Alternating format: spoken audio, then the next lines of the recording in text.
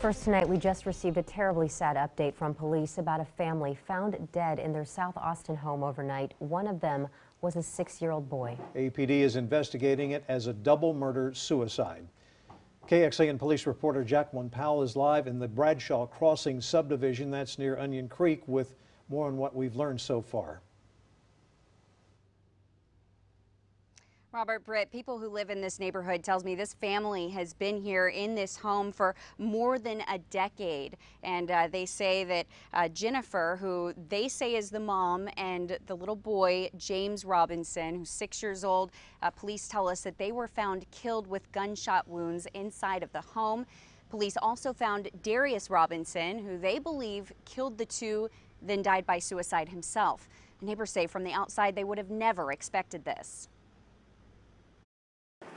This is not the norm for this usually quiet street. I heard a lot of noises out here, so I came outside and there was EMS, police officers, and so it was just a very busy street last night around like 12 o'clock. And the busyness continued into the next day, neighbors driving and walking by to get a glimpse of the house they'd seen on the news. I mean, it's kind of heart-wrenching. Greg Burke and some others who live across the street say the last time they saw any movement from the Robertsons was Sunday, when Darius turned his truck around in the driveway and these dumpsters were put out.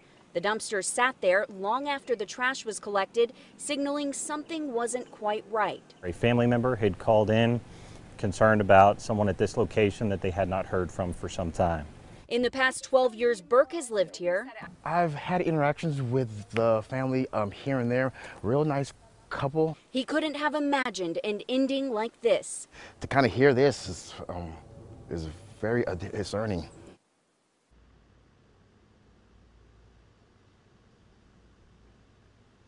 Police neighbors tell us that they had never seen any police at this home in the past. They also say they didn't have any reason to believe that the Robertsons had any disturbances in the past, and Child Protective Services never responded to this home. Now, we do have tip numbers for you on our website because police are still looking to talk to witnesses who could provide any more information as to why this happened. Live in Austin, Jacqueline Powell, KXAN.